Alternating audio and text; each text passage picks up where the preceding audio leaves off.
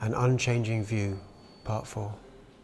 We have a right to an untroubled bubble, an uncluttered home and an unrattled cage. I know this renewable thing's all the rage. I know clean green energies come into fashion. I welcome debate and an informed discussion. But what are your sources and where's your compassion? Have you seen a kestrel that suffered concussion?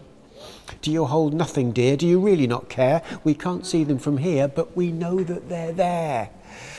Is plotting to blot out the sun not a crime? And did those feet in ancient time?